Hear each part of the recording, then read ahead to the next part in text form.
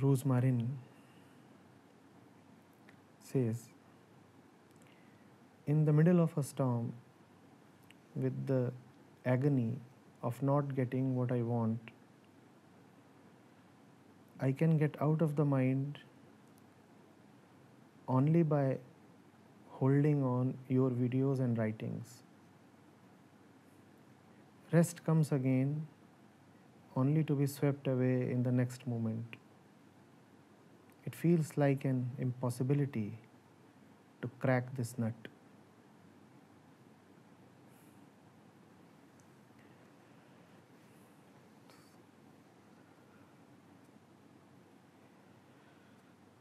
Rosemarin, existence loves nuts. That is why you have such a great diversity of them everywhere. We have a prolific variety of nuts here in India, in Asia.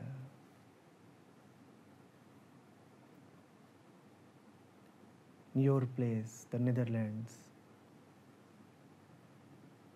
there are other kinds of nuts.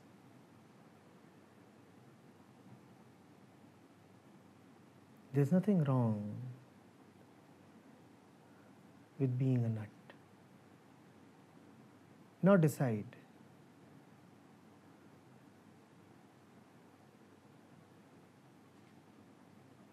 What really makes you restless? The nutness or the resistance to nutness?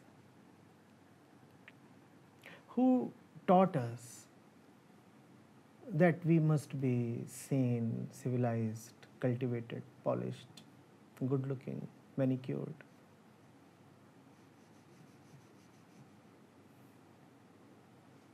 If the mind swings this way and that way and both ways, and sometimes both ways concurrently, let it do that.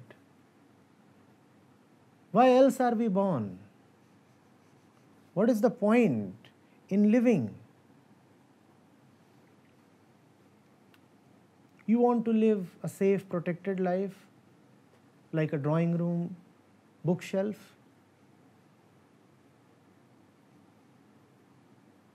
Furniture pieces last as long as human beings do, sometimes even longer. And there is nothing insane or wild or uncooked about them.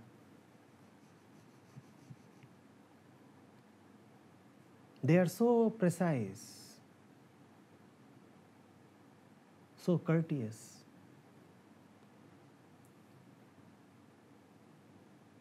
They never really lose their moorings.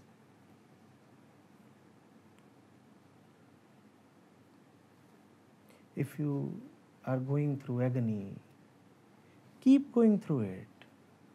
If you are going through darkness, keep going through. And not with the hope that darkness will end. This is what we are born into. Stay with it. I'm not even asking you to tolerate it or accept it. I'm saying this is it. This is the world. It is not the world that displeases us. It is the idea that we have of our ideal world.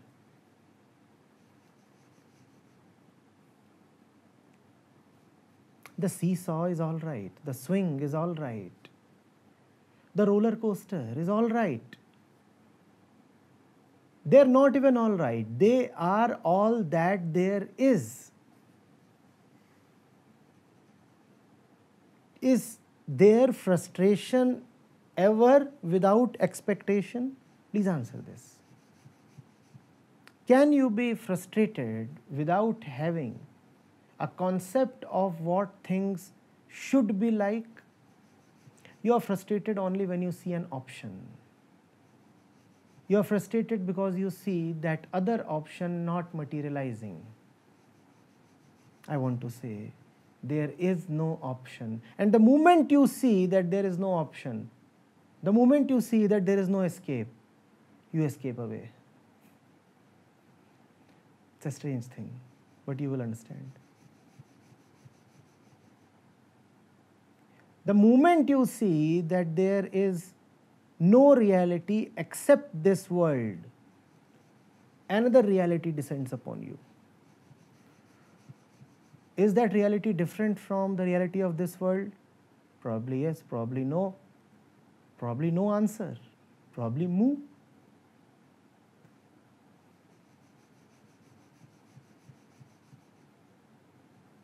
What is certain is that that other thing is not a matter of thought. You cannot compare this world to that. If you keep comparing, then there is only vexation.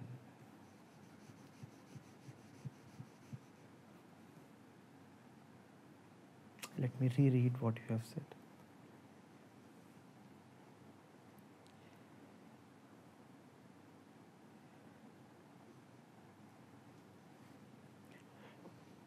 Middle of a storm, agony, not getting what I want, swept away, unable to crack this nut.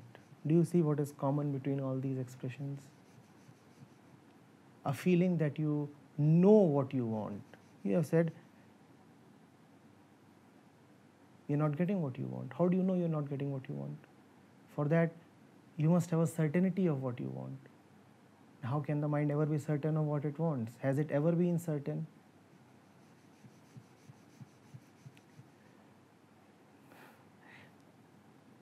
We have an image of what we want. That image is firstly not really what we want. Secondly, if you do not achieve what that image displays, you will feel you have a justified agony. You will say, I knew what I wanted and I am in pain because I could not get it. So my agony is justified. And if you unfortunately somehow manage to realize that image, if you can somehow manage to get close to that image, your frustration will be even greater, because now hopelessness will be added to disappointment. Disgrace will be added to defeat. Not only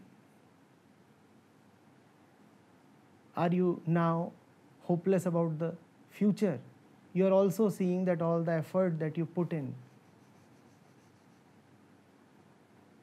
to reach the dream castle of your imagination has gone waste.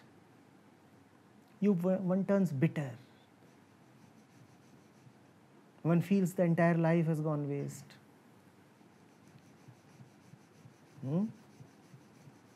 Also, and it's dangerous, so please pay attention. If you come to my recordings or writings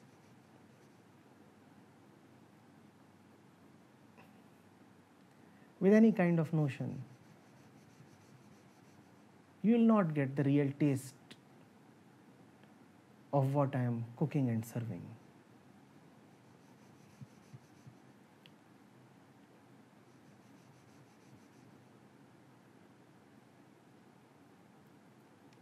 Here in India, we not only clean and rinse our mouths after meals, but even before meals. Do you know why it is important to rinse your mouth before meals? So that you can get the real taste of the food. Similarly, it is very important to rinse one's mind before one goes to a scripture or to a teacher.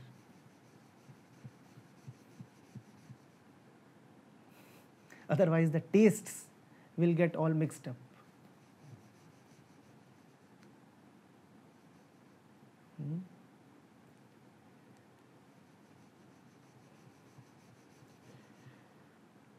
One day you will die. Then you will miss the swing. Then you will miss the nuts. The nuts are not there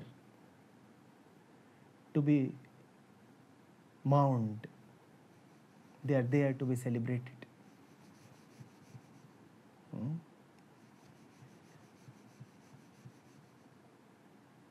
Where else will you get the nuts except in this life? When this world would be bidding goodbye to you, then the same randomnesses, the same madnesses, the same storms, the same agonies,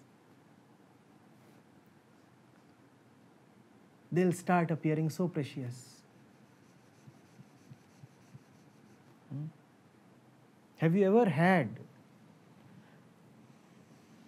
nitwit friends?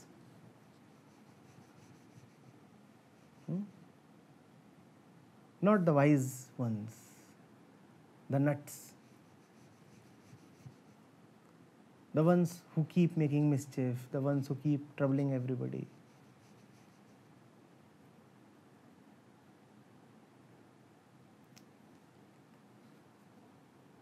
One scolds them.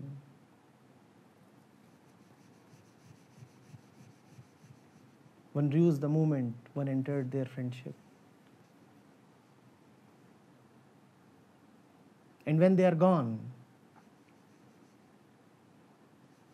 one feels as if a part of oneself is gone.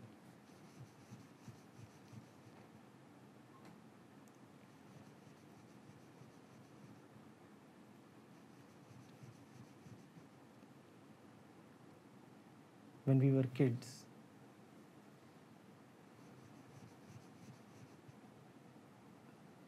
the class would appear so lifeless.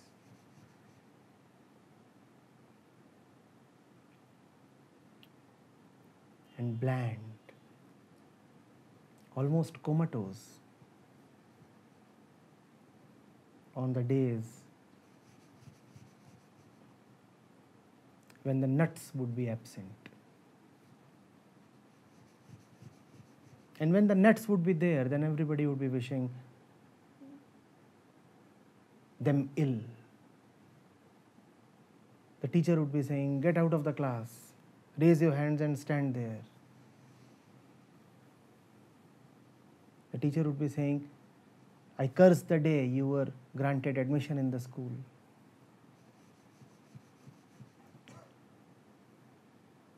Today, those are the ones who are the most sorely missed on the alumni groups.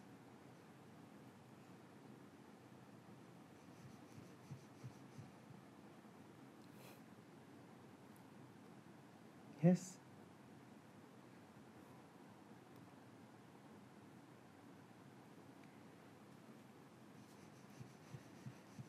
Come with whatever you have. Come with whatever you are. Don't come to me with the intention of gaining something or getting rid of something. Rinse yourself of all the expectations, all the knowledge, all the intentions.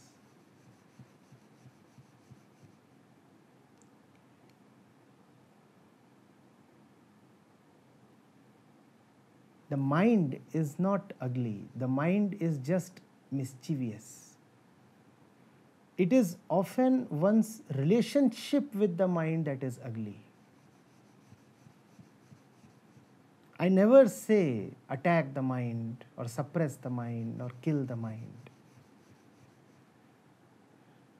I have always likened the mind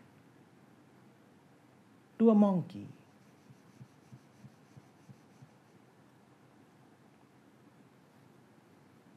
The monkey is naughty, but not evil.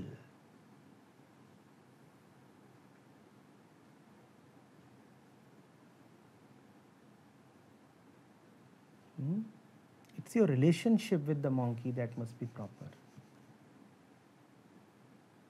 When you start chasing the monkey in order to tame it,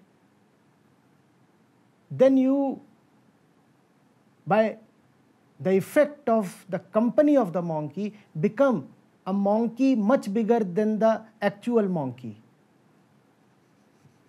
It is then that the house appears, earthquake hit or cyclone hit.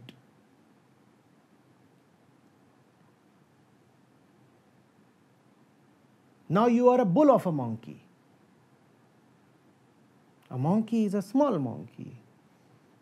But when the I, the self, starts chasing the monkey for whatever purpose, you can chase the monkey because you are attached to it, or you can chase the monkey because you are troubled by it. You can run after somebody either because you are attached to the person, or you can also run after somebody because you are deeply troubled by that person. In either case, you are attached to that person.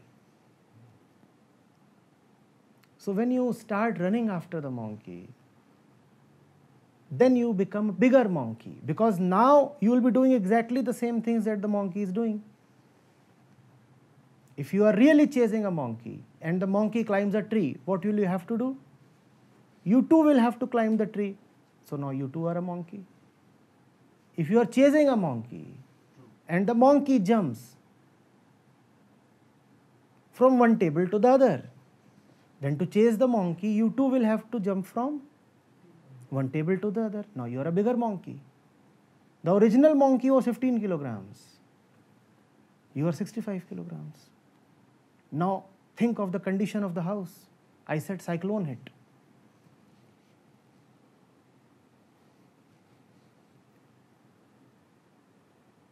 Those who do not know themselves chase the mind because they feel there is great pleasure to be had by associating with the mind. Those who start knowing themselves chase the mind because they think that the mind is the center of all mischief. So they dislike the mind. They want to follow it and disband it and abandon it and whatnot. Do neither. Let the monkey be.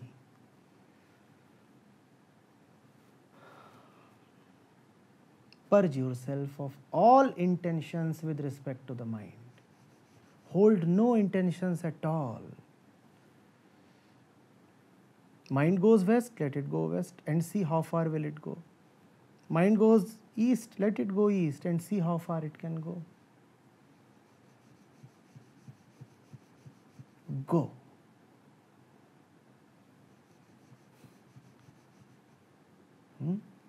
Go.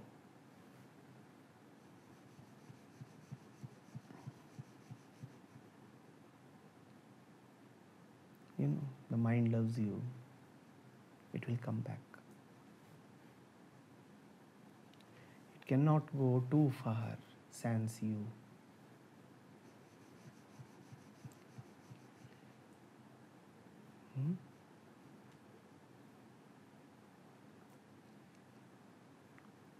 Like a child who does not like when the mother accompanies him because it's not fashionable. The child says, I must go solo. I am a big man. And big men aren't accompanied by mommies. But if you really let him go solo, half an hour later he comes back and he says, you mind coming along till the grocer's? Yeah, I mean, yeah, maintain a safe distance. Don't want Sam and Jack to know that, I walk with, you know, women like you.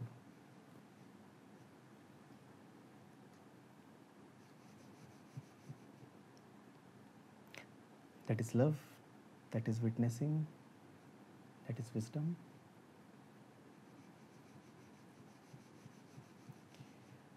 Hmm?